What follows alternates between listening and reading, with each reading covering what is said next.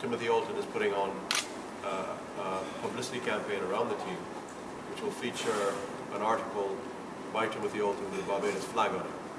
They have 30 stores around the world. They're going to be exposing brand Barbados every time they publicize them. You know, and that's fantastic, not just for the rugby team, but for Barbados itself.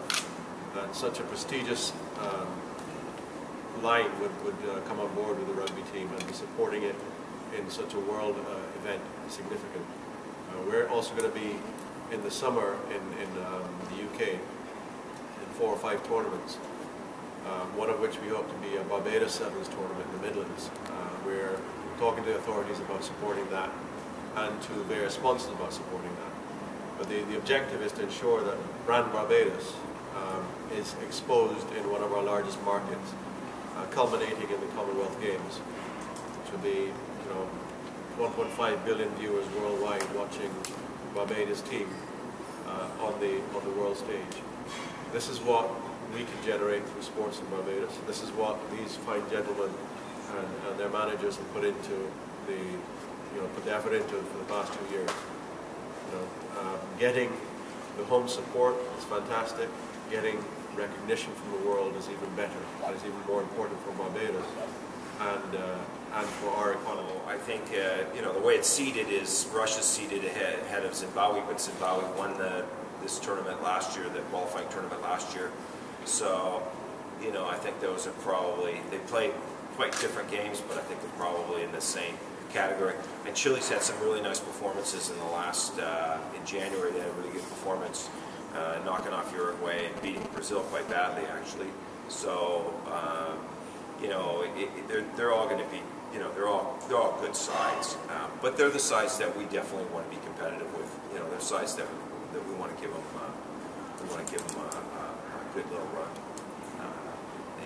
But they're all, you know, that's the fascinating thing about sevens is there's such unique styles to it, and I don't think it's that different than cricket. You know, where you might have a feature of a spin bowler versus a fast bowler. It's the same thing in sevens. You know, you might have a team that plays a little bit more direct, a bit more physical at you, and then you have a team that maybe relies on a little bit more speed. And Zimbabwe probably relies a little bit more on the speed than Russia. But and then Chile's just, you know, like all South American countries, they're just good athletes. You know, they're smart athletes. You know, they're footballers, which I don't necessarily think are smart, but they use those skills. They'll use the cross skills. So we'll see Chile. They'll kick a little. They'll have the swerves. They'll do some nice things. I like the way South Americans play their game actually. Okay. Learning that. Basically, how you deal with it is when you've got that much difference in the time zone.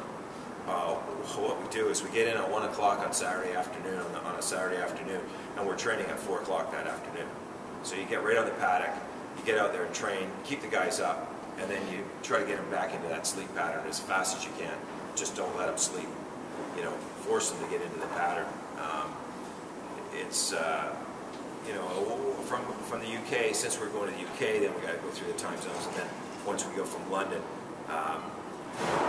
I suspect from my past sort of history, you know, as long as they sleep on the plane, and we'll help them out a little there to give them some melatonin or something like that to get them to easier to get to sleep.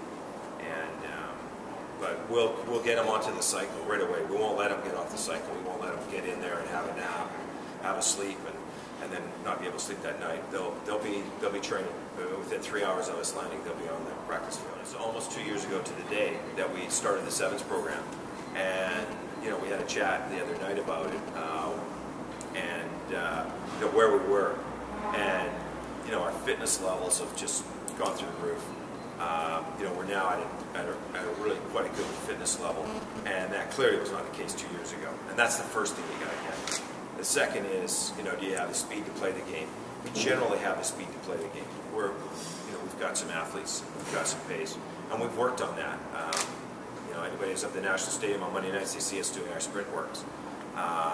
So, you know, we've done a good job on that. And then it was building those core skills that you need to play the game, and we've done a very good job at that. And I'm very pleased with where the guys are at. We're, you know, we're really close to making some nice steps.